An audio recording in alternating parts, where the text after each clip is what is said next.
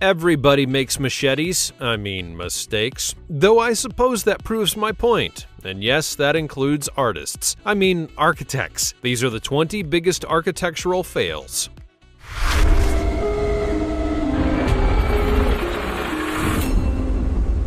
Number 20. The sinkhole.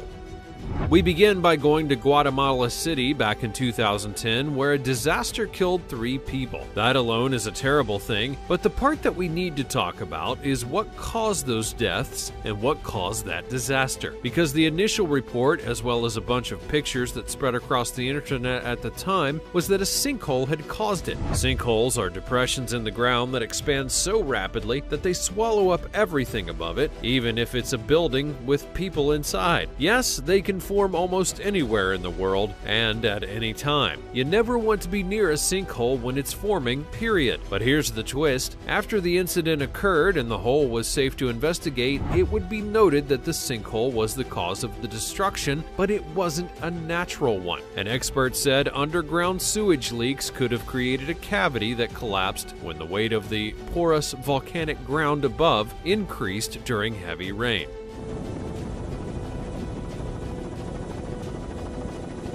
Ash from a nearby volcano that erupted a few days before may also have put extra pressure on the drains. So in other words, a terrible drainage system flooded the ground in various ways and caused a sinkhole to form in the middle of the city. That might sound ridiculous at first, but certain nations have terrible drainage systems that aren't cared for by city or government officials. There have been massive floods, for example, in one country due to the lack of care in the sewers. So, to be blunt, the worst architecture decision award goes to the heads of Guatemala City for creating a sinkhole without warning anyone. Before we go on, like this video, smash the subscribe button, and click the notification bell right now, or this centipede will crawl on your face when you're sleeping. Now it's time for the sweet topic. And the worst architecture decision award goes to whoever designed the slide on the left. Or actually, maybe it goes to whoever designed the sink on the right. I'm sure that I don't need to explain to you why both of these designs are a bit misjudged because you've got eyeballs. Many parents have refused to let their children use the slide because of, well, what it looks like, and it had to be dismantled. What a waste of money. As always, let me know your thoughts in the comment section down below using the hashtag #SweetTopic. Number 19. Biomuseo. After 15 years in development, 10 years of construction, 4 Panamanian presidential administrations, countless project delays, and $100 million spent, Panama's Biomuseo, designed by famed architect Frank Gehry, opened. That's just the opening statement, and that alone should tell you how much of a fail this building was, that it took this long to make and had that many issues. Oh, and if you can't tell from the title, all of this was for a museum of biodiversity in Panama, something that really shouldn't have taken that long or had this many problems to get going, yet that's what happened. Initial public funding for the 43,000 square foot project was secured in 2001, but it would not be until Gehry signed on in 2002 that money really began to flow.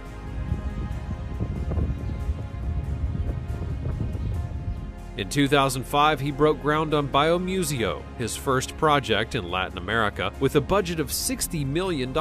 Construction would be scheduled to be completed by 2011, but it wouldn't be done until 2014, and with $40 million extra dollars in hand. Oh, but that was just for the grand opening to happen. Another $15 million in funding would be needed to complete the 3 remaining galleries at the time, the most expensive of which, an ambitious 2-story aquatic exhibit called Oceans Divided, was not set to possibly be done by 2016, so 5 years after the guy said he'd be done with it. Plus, if you look at the outside of the building, it doesn't really scream this is a great museum. It kind of screams, did a child design this? There needs to be some better consideration for how some buildings are created and who designs them, because it doesn't matter if you bring in a master architect if they can't do the job on time and then stay on budget.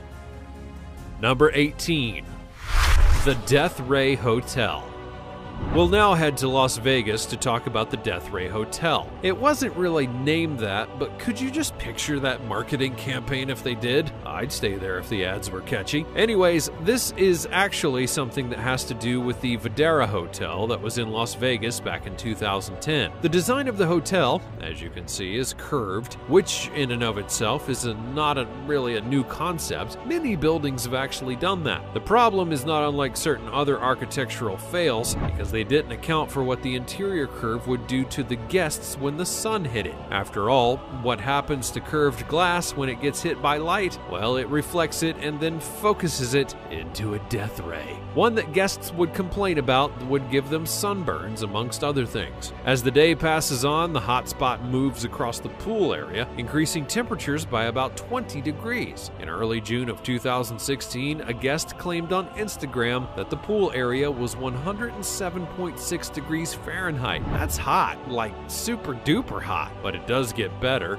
The fix for this was not what you would expect. You might have expected the hotel to go to the windows and maybe cover them in a layer of material that would absorb the sunlight instead of reflecting it down upon the guests. Well, no. Instead, they just put blue umbrellas all over the pool deck area. No, really, they did that and they called it finished. To be fair, it did help and fewer complaints were lodged, but that doesn't really mean that the problem was solved, as the death ray could affect things outside of the pool area as well. Number 17, the Quebec Bridge.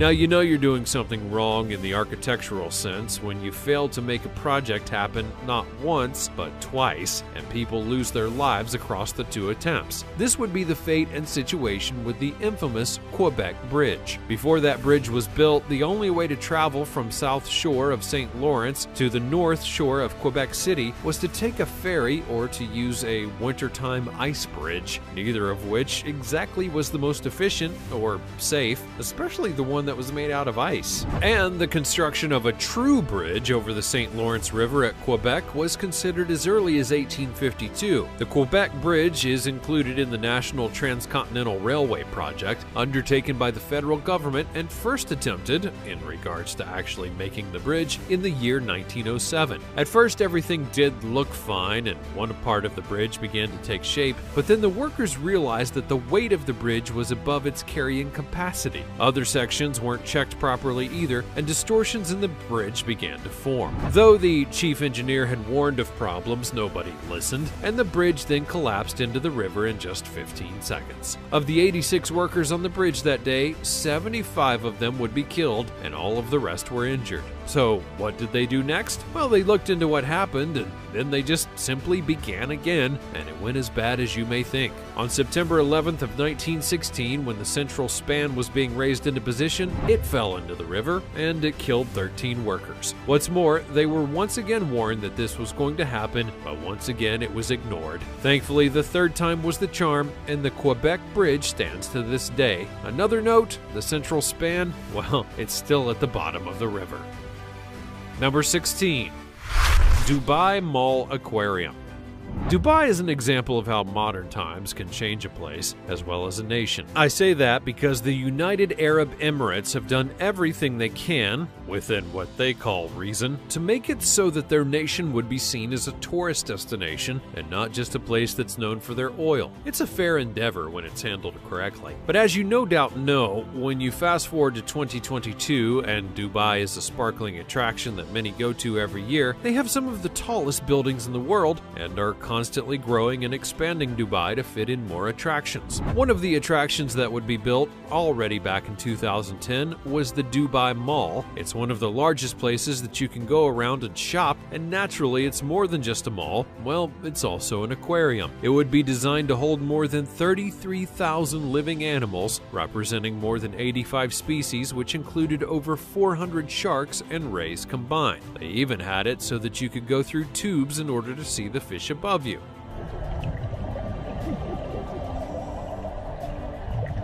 So what happened? Well, it sprung a leak. There was a small problem. It was a simple crack and then all the water leaked out. Yes, one of the biggest aquariums out there sprung a leak in one of their tanks and the place had to be evacuated. Some of the heads of the mall tried to deny that there was a leak, but there were plenty of witness reports that stated that there was. And if anything, they should have been grateful that it was just a leak, because if the tank had burst open, that would have been a whole other thing to deal with. Appreciate the catastrophe that you missed being part of and the fact that you didn't have sharks rushing at your face. Number 15. Shine and sand. Well, look everyone, Frank Gehry is back. Surely this means that this other project couldn't have had any major fails going on with it, right? Well, wrong, because while he was in the midst of that other project I talked about before, a finished product of his was already causing problems. The shiny surface of the Walt Disney Concert Hall in Los Angeles, designed by Frank Gehry, opened in 2003 at a cost of $274 million, and I kid you not, it was too shiny. As noted via another building, and I'm not surprised that one wasn't made by Gehry, when you get the right kind of glass reflecting sunlight, bad things can occur. Even before the building opened in October of 2003, residents and businesses had complained about the blinding glare. They also claimed that sunlight reflected from the building had caused temperatures in the vicinity to rise to 138 degrees Fahrenheit. That's hotter than what was going on in Las Vegas by 20 degrees. Gehry attributed the problem with the Disney Hall to an error in construction rather than a failing of his original plan, to which I say, yeah, right. Some of the curving sheets of metal that he claimed were installed at a slightly different angle than specified in the plans, and thus caused the bright shine and the heat to increase. But I mean, just hear me out on this one. You screwed up again, Frank, and people got hurt. The best part, the way that they went about fixing it was not to redo the walls, but to sandblast them into submission. Personally, I would have loved to have been on the team doing that, because it was probably a blast. Number 14. Falling water. This structure was made by American architect Frank Lloyd Wright for the Kaufman family. Wright's hailed as being one of the greatest architects of all time, and as a result, when he was contracted to make this piece, perfection and beauty was expected. The result was Falling Water, a place that mixed man-made architecture with natural beauty. And the Kaufmans lived in the house for decades, which they were actually lucky to have survived in. Because as we would now know, the house that is Falling Water was a ticking time bomb of architectural failures and shortcuts. Falling Water experienced a structural failure in its concrete frame that would have eventually progressed to a catastrophic result. Structural failures in reinforced concrete can be progressive, and it typically begins with cracking followed by excessive deflection. This is precisely what occurred at Falling Water while construction was still underway. Cracking and excessive deflection are, by definition, a structural failure because the design is not intended to behave in that manner. There's no record of a reshoring design, and the supporting braces placed after the forms were removed appear to have been randomly placed, more out of convenience than design itself. Funnily enough, the Kaufman family did have issues with the home, but Wright fought back. He made the house good enough to live in, but not good enough to last. While the structure is still upright currently, it's not exactly a shining beacon of architectural wonder, like some noted when it was first debuted to the public and the press. Oh, and had Falling Water collapsed while the Kaufmans were the owners, Wright would have been held responsible due to how the laws were back then. Number 13. Queen Sofia Palace. Now, have you ever looked at something and gone, well, that's way too elaborate? The Queen Sofia Palace is one such place. It's an opera house in Valencia, Spain that opened back in 2005. It too was a place revered at first due to the architect behind it, one Mr. Calatrava, yet as time went on, the issues of the place and its design began to show in many ways.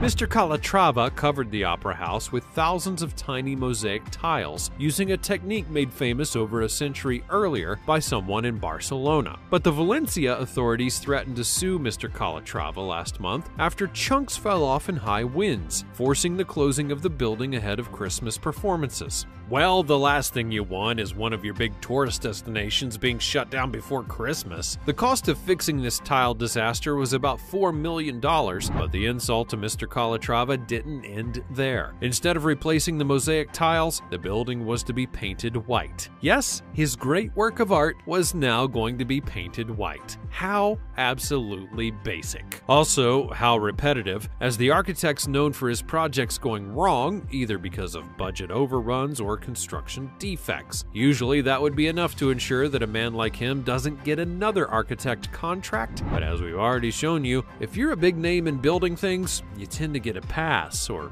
even 10 of them. Number 12. West Side Shopping and Leisure Center. Picture right now, you're in a shopping center that you go to on the regular.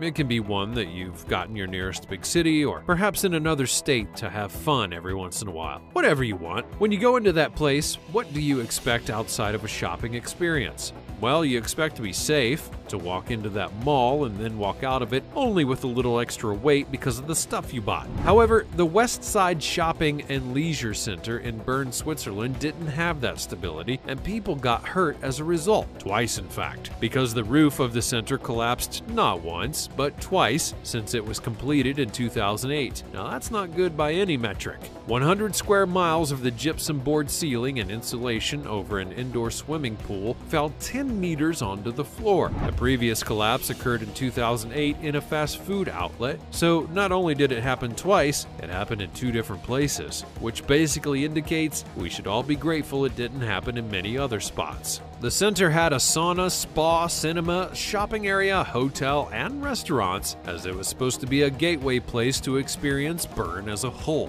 which is something many people would have happily partaken in. But after hearing about the collapse of the roofs, would you really want to go into that place? Number 11. Guangzhou Opera House. There are 2 major ways that you can fail a construction project. You can fail to do something right the first time and have issues like collapsing roofs or reflective death ray mirrors, or you can just suck from the beginning and have the place basically falling apart by the time that it opens. This last one was the case with the Guangzhou Opera House. In 2011, it would be reported that the Opera House was already falling apart and had only been open for a few months. The deputy manager of contractors allegedly said that it had been extremely difficult to fulfill the vision and that the complexity of the scheme had initially been underestimated. Now, that might be putting it lightly, because apparently there were parts of the walls and ceiling that was coming down, and water had been seeping into the structure. Water damage leads to all sorts of other damages, and again, this building had only opened a few months prior, which means the problems were already there, and they opened the place anyways. We're only halfway through the list, and I can't help but wonder how many architects and companies allowed such failures to happen. Number 10. Second Narrows Bridge Collapse.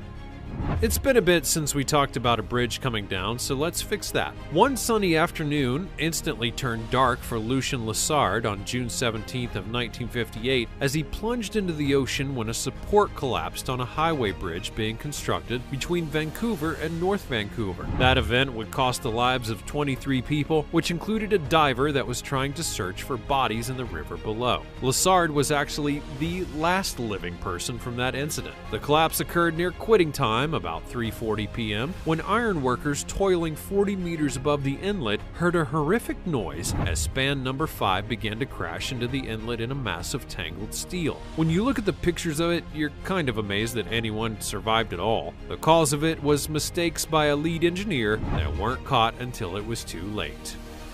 Number 9. Walkie Scorching.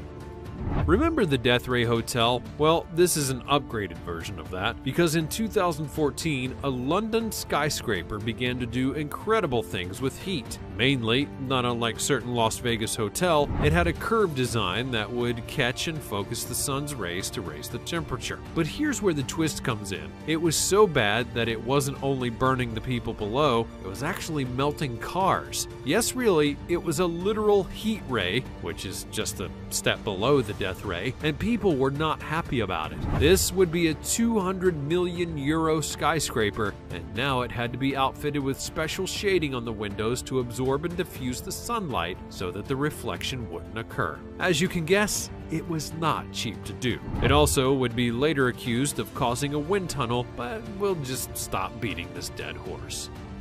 Number 8. Ray and Maria Stata Center.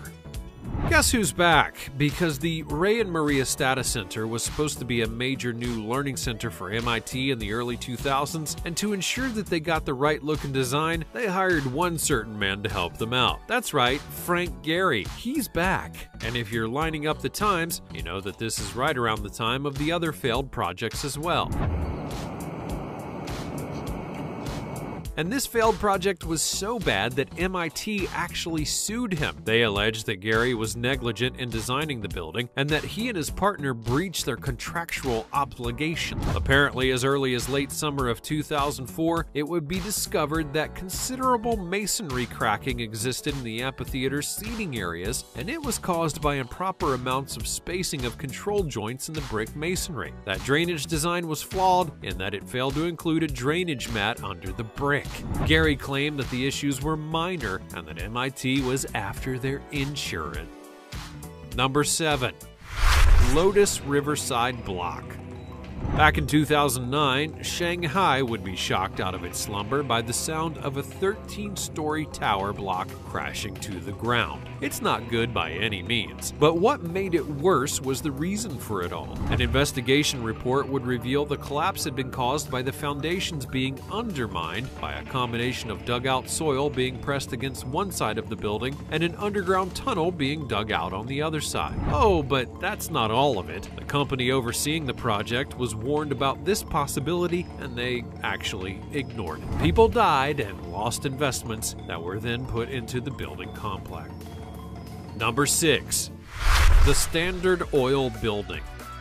The 802,000 square foot downtown Manhattan building at 26 Broadway used to house the headquarters of John D. Rockefeller's Standard Oil Company. Yes, that J.D. Rockefeller, one of the most infamous people in all of history. He was a ruthless oil tycoon that did whatever he wanted, whenever he wanted, because he had all the money to throw around and ensure that he got what he wanted. It took a literal president of the United States to put him in his place, and even then, he still got to live large in this massively overdone building.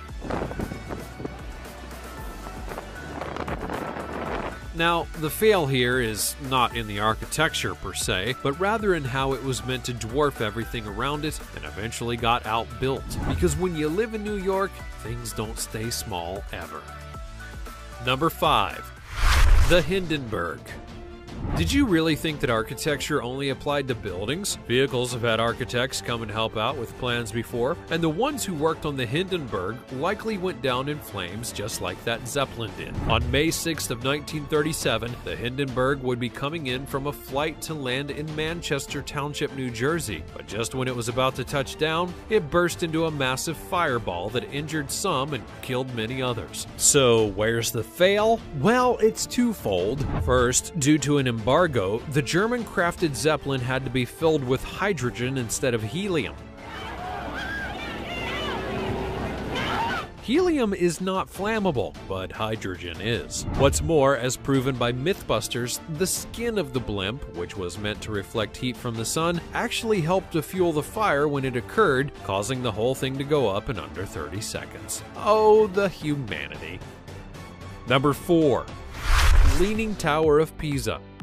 The Leaning Tower of Pisa is easily one of the most known and recognizable architectural fails in history. It would take 200 years to make, and yet when they revealed it in its full in 1372, it was already leaning. It leans at 3.2 degrees off vertical, which may not seem like much at all at first, but it is out actually a lot. And what's more, it didn't stop there.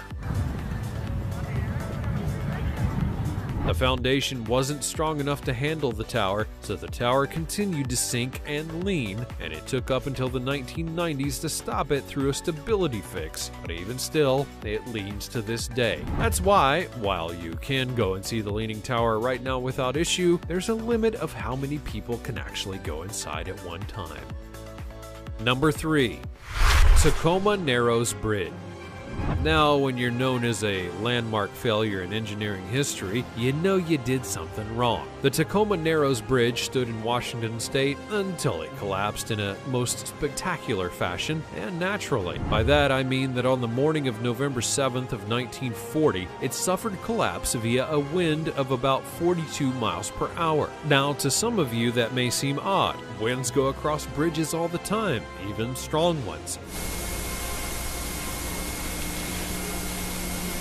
So why would this one buckle due to that? The difference is support and flexibility. The Tacoma Narrows Bridge was an incredibly flexible bridge, so once the winds picked up, the bridge warped and whipped and broke. The good news is that the bridge was closed at the time, so no one was injured or killed. Furthermore, this collapse would inspire further research on aerodynamic forces and the effect of winds on structures like bridges. So this mistake actually turned into a lot of safe bridges eventually. Number 2. Kemper Arena. The collapse of the roof at the Kemper Arena in Kansas City in 1979 was an ironic moment for a variety of reasons, not the least of which was that one day before that, there was a convention taking place. One of architects. That's right, a convention of architects that happily noted that the Kemper Arena was one of the finest buildings in the nation. Then fast forward 24 hours later and the roof was gone. So what happened between the convention and the collapse? Well, my best guess is that Frank Gehry got a hold of it for revenge. But what really happened was a massive storm that pounded the roof and exploited a key flaw. The structural engineer from California who came out to survey the incident found that the collapse was caused by a failure of hanger bolt, which bound the roof's steel trusses to its hangers. Number 1. John Hancock Tower. When you walk by a tall building, you don't expect anything to fall from it and onto you. It could happen, but it's unlikely. The exception was the infamous John Hancock Tower, which had a number of structural failures that got its builders in trouble over the years. But the biggest issue that they unintentionally caused was that of falling windows. Basically, when they put the windows into the building, they didn't bond the 3 layers within them properly. So when the winds pick up, the windows would vibrate and instead come loose and drop to the ground. When the winds were above 45 miles per hour, the area around the entire building was closed off. Other failures were a concern for unstable foundation and an abnormal amount of movement that caused occupants on higher levels to experience motion sickness, so the building was full of problems. That's all from the realm of architecture and how things can fail so spectacularly if you don't do it right the first time. Which of these fails really had you shaking your head? And are you glad that you weren't near any of them when they happened? Are there any others that should be on this list? Be sure to let me know all about it in the comment section down below. Check out the other cool things that are showing up on the screen, and I'll see you next time.